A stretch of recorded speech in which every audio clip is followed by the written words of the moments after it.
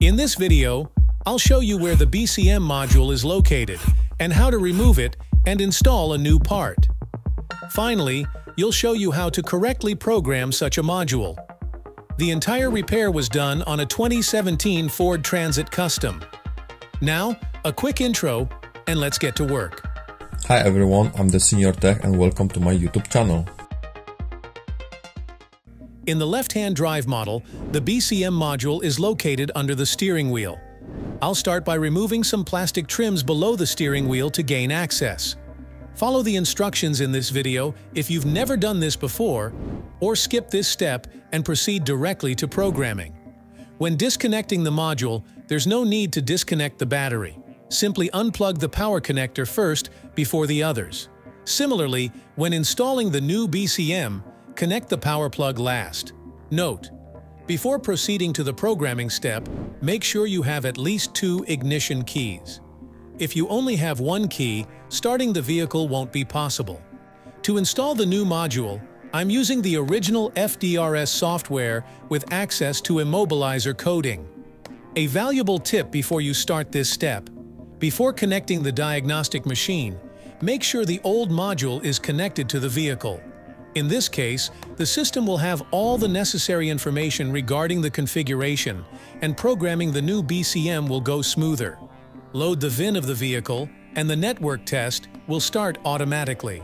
Then we proceed to the PMI, Programmable Module Installation, for the BCM, and the process of installing the new module will begin. In the next steps, follow the information displayed on the screen. Now is the time to connect a new unit. Remove the old BCM and fit the new one.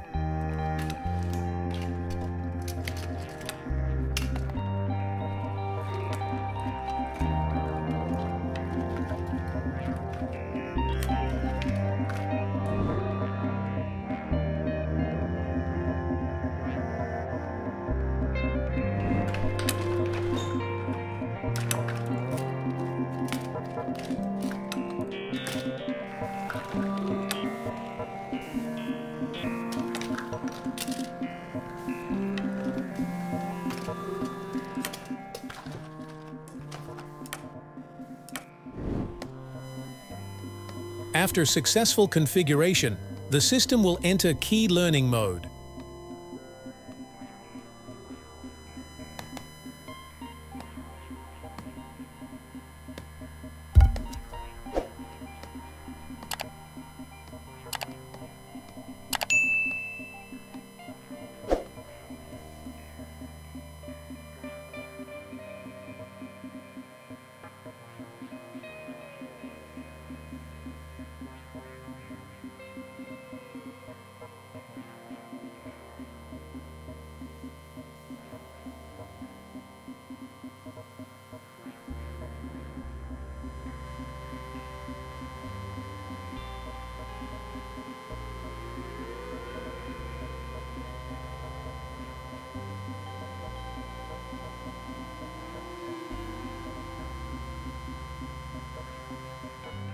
If we've completed all the steps, now we'll be able to start the engine by turning the key in the ignition.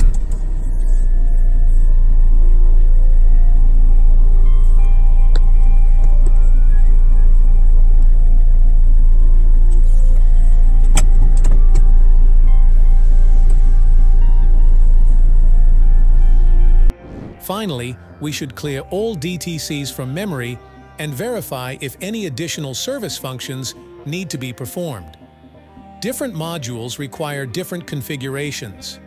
If you're interested in programming and configuring other modules in Ford vehicles, leave a comment below, and I may make another video about it.